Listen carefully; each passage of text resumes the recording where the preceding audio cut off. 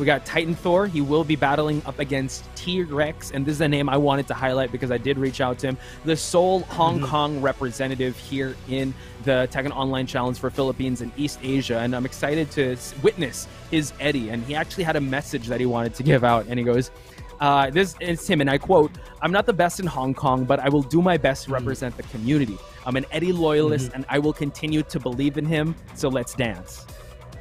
And one of his idols is actually John Ding, so that's a lot of influence on his Eddy also. And Poch, I just want to point out the fact that he said that he's not even the best in Hong Kong. I think we've heard that before in terms of Pakistan from Arslan, that he's not even the best in Pakistan. So I wonder who it is. I wonder who else out there are killers in Hong Kong. And the thing is, he went through a rough bracket to get here. So if he's not the best, then he can go through fierce competition like Gold Standard and some of the other known names here in the Philippines to get to here. He did in the previous online masters for Tekken Online Challenge for Philippines and East Asia. He was at the winner's side with his Eddy. I'm excited to see him represent Hong Kong and that region. So, and him being a loyalist for Eddy, you know, we're going to see two loyalists duke it out. It's going to be an Eddy versus Feng Wei match. And there you have it, ladies and gentlemen. T-Rex, you've seen his face. Now you're going to see his skills later on. And yeah, Poch, he started on Tekken 6. Which Tekken did you start on? Actually, I started like in Tekken 2, but super casually. I think it was like Tekken. Yeah, I just kept playing it in and out. And I was really into the lore and all that. So yeah, Tekken 6, I would have to say I kind of. Well, I was playing that on PSP. I think a lot of people in the Philippines also had it on PSP.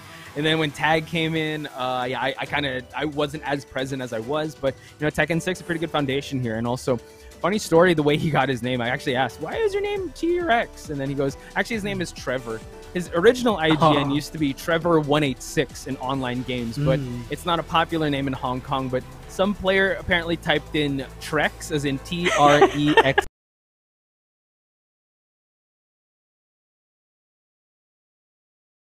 All right, I'm gonna keep T-Rex. So it was kind of a happy accident, and now he's a known player here at the Tekken Online Challenge.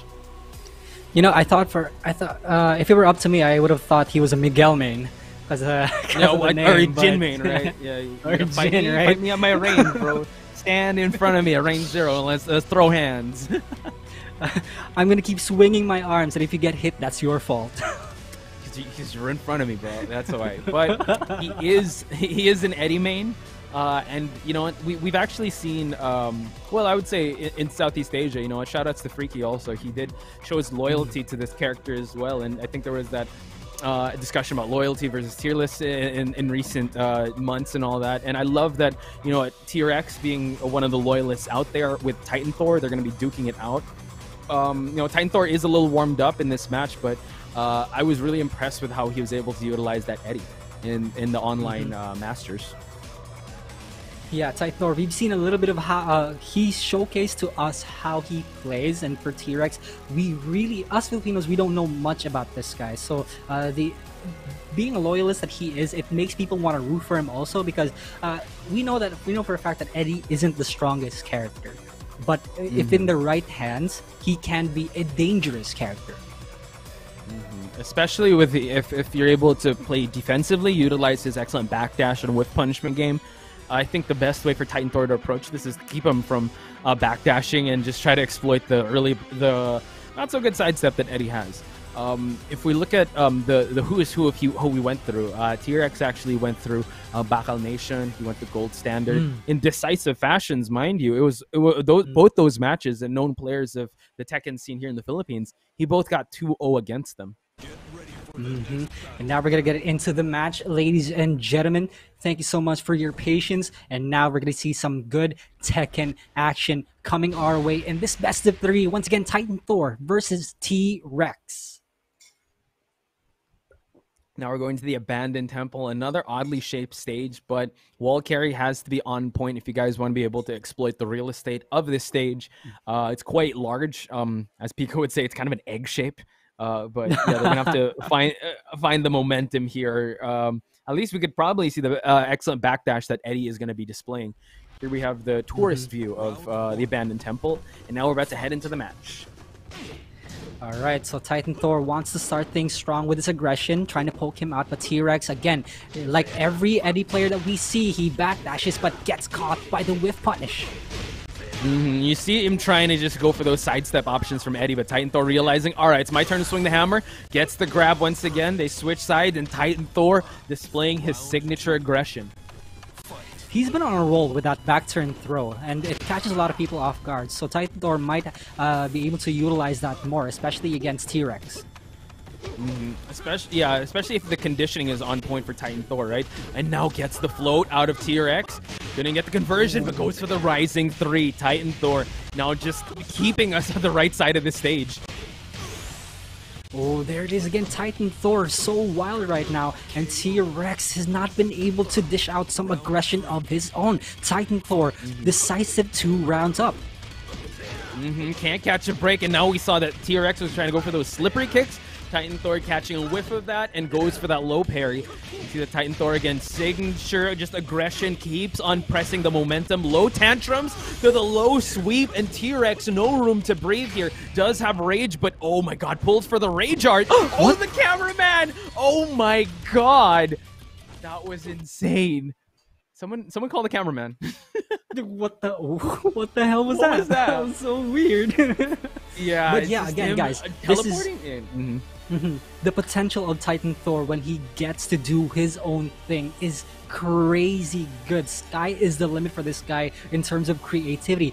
T-Rex struggled so much in that round that he might have to go for a stage select here. Again, he's a character loyalist and he will stay with the Eddy. So infinite stage might be the factor here. Just get away from that aggression and all that unpredictability. Yeah, I think T-Rex is actually getting a dose of what Titan Thor's like true strength is, and that's momentum, unpredictability, and constant in-your-face action and just pokes. Right? You saw that he was kind of going with the low tantrums, then goes for a counter hit sweep, and just I would say he was kind of struggling, and he kind of drowned in the offensive pace that Titan Thor was putting in front of him. So now I think he needs to take this time to try and recuperate and try to understand what options he can do, try to create more distance. And as you mentioned, yeah, I agree, he might go for an infinite stage, but mind you, kid, that Abandoned Temple was a huge stage. Like, Titan Thor was able to push all the way to the wall. Yeah, for sure. And let's see what the decision is for T-Rex. And it looks like we are going to go to the infinite stage here.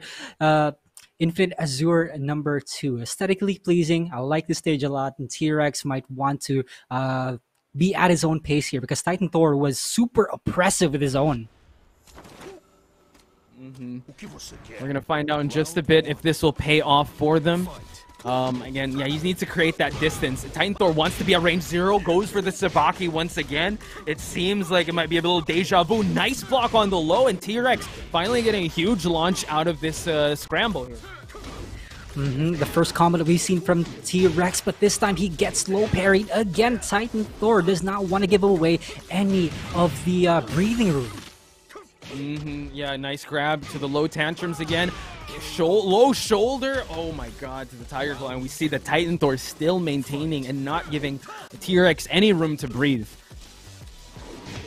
Oh, Titan Thor down back 4, catches him again. T-Rex receives a lot of damage here. 10 seconds in. Oh, key chart setup. What's it gonna be? Oh my god. Whoa, climbing dragons. Again, yeah, him risking that means a lot, that he's so confident in his offense, and T-Rex still kind of struggling. Again, gets caught by the Sabaki, and Titan Thor. 2 rounds straight. T-Rex here. We're gonna have to change something up for him to stay alive here. Oh my god, Titan Thor still swinging the hammer here. Another key charge setup in front of his face. T-Rex going for the relax, and another low parry on the side of Titan Thor. Titan Thor goes to the Oki combo again. T-Rex has to make the right guess. Tantrums being thrown out by Titan Thor. There it is. It looks like it is going to be a 2-0 for Titan Thor. T-Rex, unfortunate showing here, but he will have another chance later on today. Wow. So Titan Thor, you know, not starting things off super well originally, but man, he was able to make a comeback happen. So congrats to Titan Thor, but you know what? You still shout outs to T-Rex. Again, this could be just the adjustment phase of his offense. So we will see him in just a bit. But yeah, Titan Thor, man, I think we just saw like a highlight reel of what he can display. And shout outs to Pat Cervantes. It's about Sabaki. I'm sorry, I wasn't able to pronounce it right, but that that counter that he does. My bad for mispronouncing that. So big shout outs to you, Titan Thor. That was one of his offensive tools. Like he really just stole the turns away from T Rex there. For sure. And yeah, that was a bit of an iffy start for T-Rex. Again, guys, he will have another chance to showcase his skills later on, but Titan Thor looked way too strong in that match. He wanted to get revenge on the match against RGN. So let's see. Poch, tell me, what is the next match going to be? We still gotta wait for it, but it seems like it's gonna be AK. AK will be coming in.